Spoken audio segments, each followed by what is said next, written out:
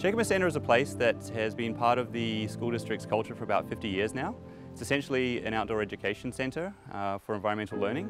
We've got a number of facilities here, and most kids during their time at school will visit here 2 or 3 times and get a wide range of experiences. The first time I visited the site, I just looked around and couldn't believe that this was somehow a school district property. And to think that back in the 60s the school district had enough foresight to acquire this piece of land in partnership with others and just turn it into this magical place that it is. I think one of the amazing things about this place is that there are so many people being influenced by it. We're seeing parents on open day that stayed here as children, and they're now showing their kids around the site, and the kids are so happy to be here and showing their parents where they're going to stay or where they have stayed.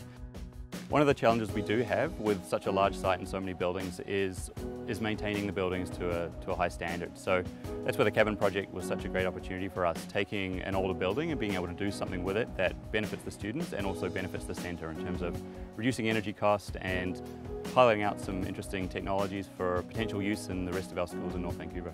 I work at BCIT in our Zero Emission Building Education Centre, and what we do there is we work on developing hands-on training for industry to come in and learn about high-performance construction techniques and new materials and solutions. The planning process was a really important part of this project. We got a really good team of people together who were willing to come and invest in that upfront planning and design stage. That's where we made all the important decisions about the project that's allowed it to be a success. We had discovered that the existing wood pilings were significantly rotted. So what we've done is we've gone back in, we've re-supported all the cabins, leveled them out. For the walls, we completed an exterior insulation strategy so that we didn't take away any of the interior square footage of the building or affect the heritage finishes inside. On 3 walls, we used a neopore rigid foam insulation 4 inches thick, wrapping the outside after caulking any holes around the exterior of the structure. And on the 3rd wall, we used Gutex. It's a wood fiber board insulation, 2 inches of thickness of that to achieve a complete wrap around the building, a new sweater, so you could say. And then on top of the insulation, we installed an airtight membrane, which was made airtight with a detailed taping strategy, making sure that we were able to connect it to the roof and connect it to the wrap around the foundation. We've used a different type of insulation on the front of the building. This is a wood fiber insulation made by Gutex. It's a European product. Some of the key advantages to using Gutex is a wood fiber, so it's a natural material. It can be composted at the end of its life cycle. And one of the reasons that the industry really likes a wood fiber insulation like this is it actually breathes better. So moisture has an ability to move back and forth inside the material in a way that's different than some of the other plastic type materials that you might choose. Insulating the roof started from the exterior with a loose fill insulation, which was sheep's wool insulation provided by Havelock Wool. And some of the advantages of using this natural wool insulation are that it's easier for the guys to work with. It has improved sound performance capabilities over the fiberglass that was in there.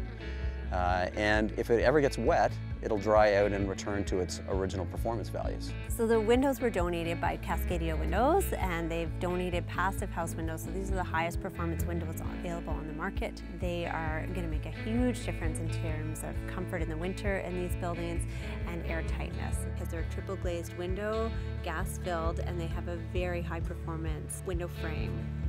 BCIT spent a couple months tracking data, air quality data, temperature data from the cabins while they were in use before any of the projects started. So it was really interesting. We're able to have a baseline understanding of comfort conditions and air quality in the cabins, and then we'll be able to continue tracking that ongoing in the future. So we're trying to measure how much air leakage is coming through the building, through cracks in the walls, around windows, under doors, because that's where we're losing energy. And we've achieved a performance improvement, about a 3-fold performance improvement in reducing our air leakage.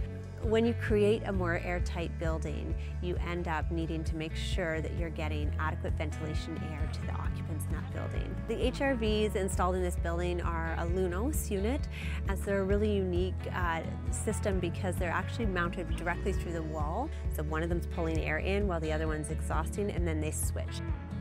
The exterior cladding, we're using a cedar siding because it's a local product and it maintains the desired aesthetic. The cabins are much warmer, better insulated. They're not as drafty, so in the wintertime we'll find that people are a lot warmer in their beds at night. They're much more comfortable and you've got a constant supply of fresh air. From BCIT's perspective, this project is a great place for us to collect data on a before and after scenario, be able to explain the value of high performance construction, be able to document and explain exactly how the construction process will change in a renovation project. So what this project has shown us is with a little bit of extra effort and money, you can make significant gains towards zero energy buildings. And that extra money will pay off in terms of operating savings, long-term durability of the buildings, and occupant comfort. The North Van School District is really grateful to everyone that's helped out on this project, and it was amazing to see a lot of the manufacturers and suppliers come to the table with very generous donations, and the level of support we received really speaks to the potential that everyone saw on this site. And I myself take any opportunity to get up here and just be part of the magic place, and I think everyone that was involved in the project also felt the same way. So yeah, once again, huge thanks to everyone that helped out with this project.